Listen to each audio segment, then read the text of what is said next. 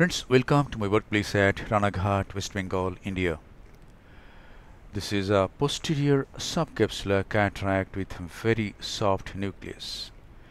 These patients usually come with complaints of blurred vision in bright light.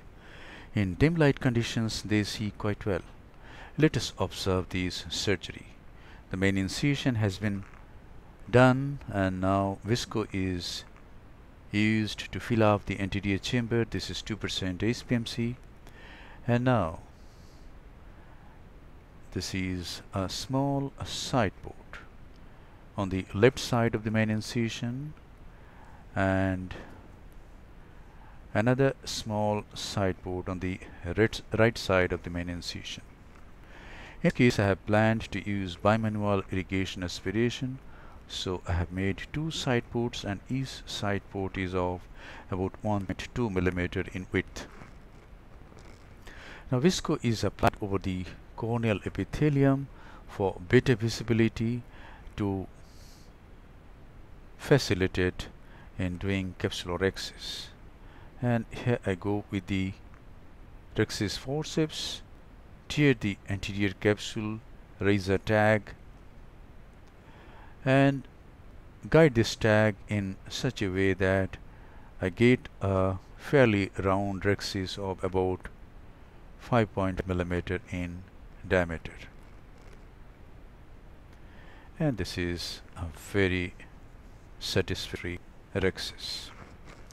Now hydrodissection. Before I inject fluid, express out some visco and then inject BSS.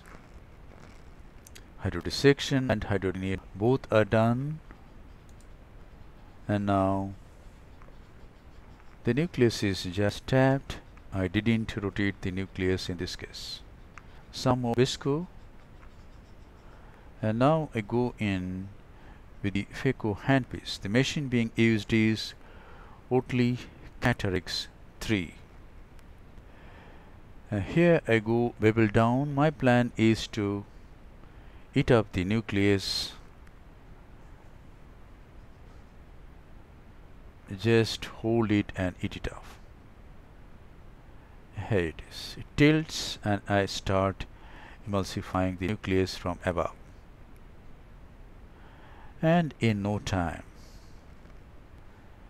the nucleus gets vanished. So this is a soft nucleus. In such cases we can manage in this way. There is a big thick cushion of epinucleus which protects the posterior capsule. And now I am going to use bimanual irrigation aspiration for cortical cleanup.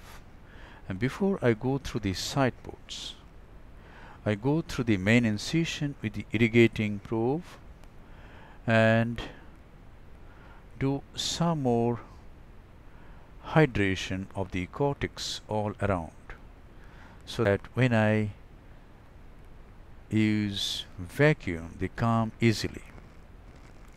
So this has been a very nice hydration. Now I go in and here it is. The cortex is coming so easily. I don't have to pull the cortex. It is just coming to the tip, and without changing hands I could remove all the cortex. So cortical cleanup is done. This is a little bit of hydro polish, and now is the time to implant an intraocular lens.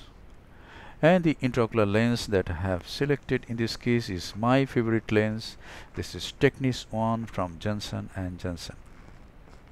Beautiful lens, no financial interest, but there is no glistening over the ears. I am going to use big cartridge, so I enlarge the main wound by 0.1 or 0.2 millimeter. The main wound becomes about 3 millimeter now. Now here goes the intraocular lens. This Technis 1 and Sensor 1 intraocular lenses are thick, and it is wiser to use a B cartridge. cicatrice will cause too much compression of these intraocular lenses. And the lens is now in the capsular bag. The haptics are nicely placed at the equator of the capsular bag, and there is no visco. The intraocular lens has been implanted, keeping the AC formed by BSS through the irrigating probe. This is closure of the side ports, hydrating corneal stroma with BSS using a 27 gauge cannula. Always hydrate the scleral side of the wound to prevent DMD, Descemet's membrane detachment. And now, this is a final lavage of the anterior chamber. Any visco sticking to the corneal endothelium is removed at this time. The anterior chamber is formed nicely with this instrument. This is a 23G Simcoe, and all the wounds are checked using a cotton tipped Johnson bar. There is no leakage from any wound. Few drops of moxie is applied over the cornea and the case is concluded. Thank you very much for your attention. Hope this video will help you in developing your surgical skills. Be a great surgeon and serve your patients with love, respect, compassion, and great surgical competence.